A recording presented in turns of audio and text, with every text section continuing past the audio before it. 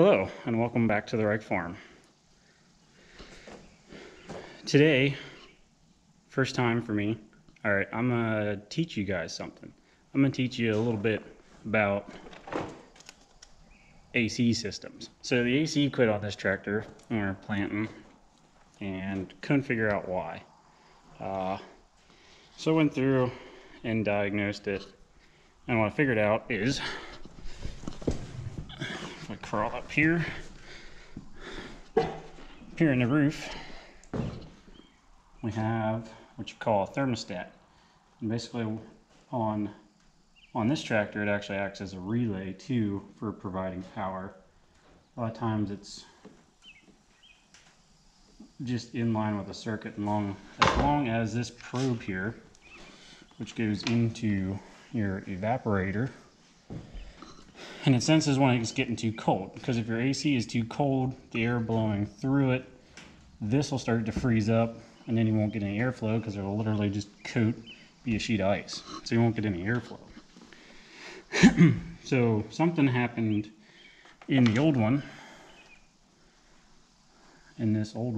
something happened to it, and the relay wasn't switching, and we weren't getting the compressor and all the high and low pressure switches to kick on to run the air in the cab and be nice and cool. It was getting pretty warm in there. So I was going to teach you about AC systems. So the part that cools the air that goes into your cab would be your evaporator. You also have your heater core in front of it, which your heater hoses run to over there from the cooling system down front, pushes it up through usually a pillar in the cab, and then you have coolant run through there. That's what provides your heat when you turn your knob for the heat in the cab. Now, not all AC systems are like this. I know as far as agriculture tractors, a lot of the older ones, it's in the roof here. A lot of newer tractors, it's actually under the operator seat, which is a pain to get to sometimes. Near your evaporator, you'll have your high side switch. High side, low side.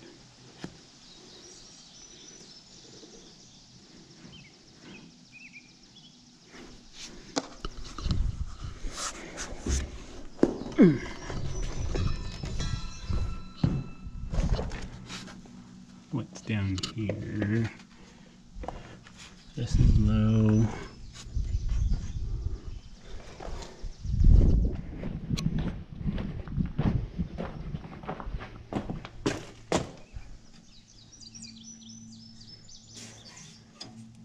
That's off the big one. Yeah, so you'll have your high side switch in the roof, low side switch down here, and that's basically just testing pressure. So if the pressures go wrong in the AC system, it'll actually kick out your compressor here and it won't let it run. Up front right here you have your condenser, which cools the warm air. The radiator fan pulls air through, cools down your condenser to help make cooler air, and then it goes through the expansion valve in the roof right behind that high side switch, which then makes the air really cold, goes through your evaporator, and the airflow comes through and down out of your vents in cold air. This would be your compressor, high side 134 fitting, low side 134 fitting, and of course got your wires to your compressor. You got your power and ground. I know, when I was looking at it, I'm like, it looks like it has 2 ground wires. Usually the clutch is grounded through the compressor, or it has a ground wire and goes straight to the frame. This one does not. They actually run a dedicated ground back through the wiring harness somewhere. So I did some testing and tested some wires, tested the switches, and this thing here ended up being the problem, which is the relay. So I have it installed down in here, find a better place for it. Here's your expansion valve.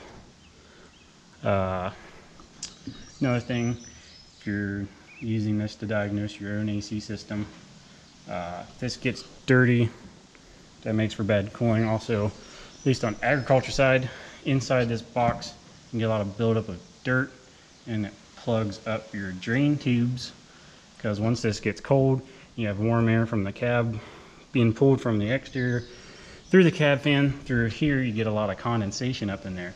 If those drain tubes are clogged, then you get water buildup here, starts leaking to your cab. Then you get, may not fall here, it fills up with water not coming out your drain tubes. You end up with that mess there on the ceiling of like water and moldy stuff because it's not draining, and that water's just laying up in that headliner. And you don't want that. It doesn't look good. It looks awful. So I'm gonna get that thermostat temp wire plumbed in there, and now we're gonna test out the AC. Make sure it's working good. Make sure it's not. It is actually cooling, because there is refrigerant in the system, so it should work. Just want to test it and make sure it's getting cold. So we'll do that. So let me get that wire up in there, and I'll catch back up with you guys. Okay, so I got this temp probe over here, right behind the compressor. It can just sit back in there. It'll go into your evaporator down in here, if you can see it. Goes into the side, and that'll keep it from freezing up, and also let everything run now, so that way it'll be nice and cold in the cab when we're working. Because it's not fun having a cab tractor and then not having any AC to sit in. It gets warm in there, and then you open everything up and it's still warm and dusty. It'd be better just to have an open cab tractor than closed and no AC, really. It's not fun. So this was our problem. Got that fixed. So now we're gonna put it all back together. There's this cover, goes on top of there, so that way your airflow, you're getting all your airflow through that cold air down through. Another tech tip for you, AC systems, make sure you're changing your cab filters at service intervals or whenever they look like they're really clogged full of dust. Because otherwise, you're not getting good airflow. It'll start pulling air from anywhere it can, which is usually dusty air if it's not coming through a filter, and it just clogs up your evaporator. And sometimes it's a lot of work to get them out, because you got to recover the AC, take off the lines, take them out, and wash them out. And you got to be careful washing them, because the fins are very delicate. If you bend them, then you're not getting good cooling. So just maintenance. Maintenance is a big thing. Check your filters, and you won't have problems, hopefully. You'll probably still have problems. Everything breaks for some reason at some point. Nothing lasts forever, but check your filters. Okay, let me get these covers back on and we'll test it, see if it's getting cold. Okay, so we got the roof back on, or all back together, rather. I'm gonna crawl down here without falling, hopefully. Hold on, you guys. Sit there for a second. Grab this stuff. Get all my tools out of my pockets here. Stay.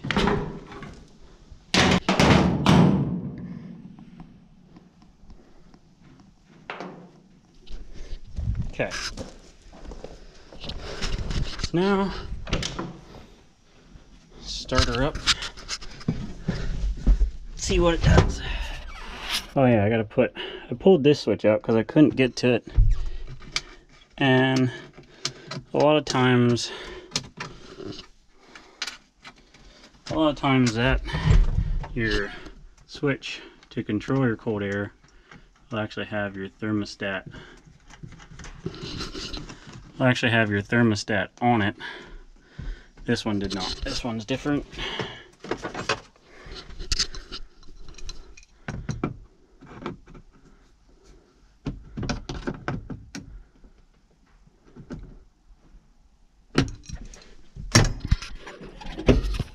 This one was different, it does not, so put that on.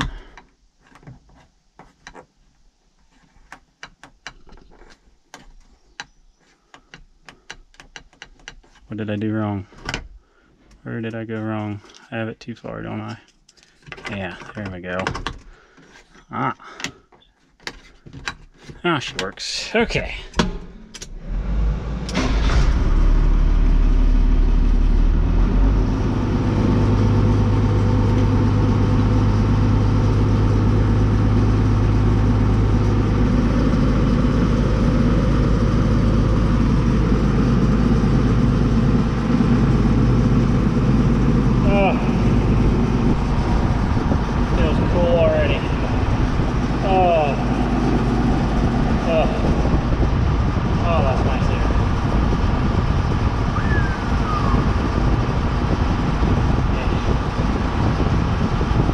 Okay, let's put the shield back on.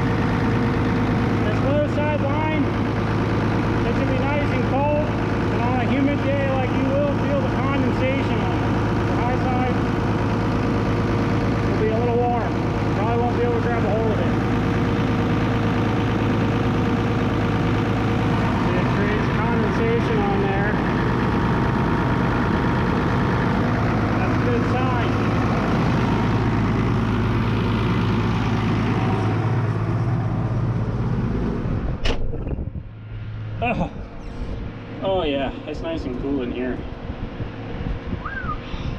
That's nice.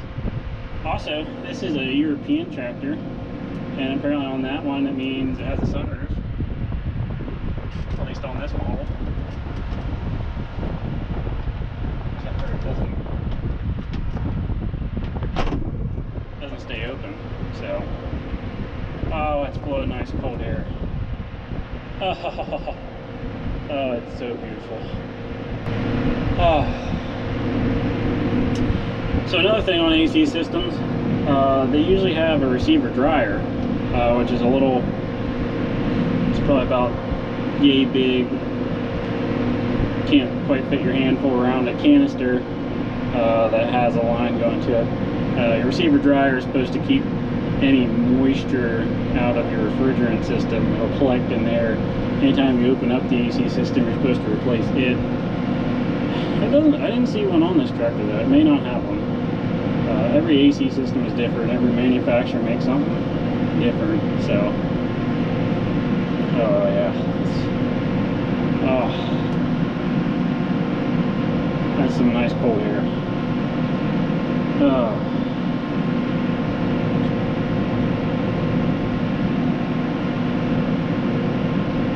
feels so nice.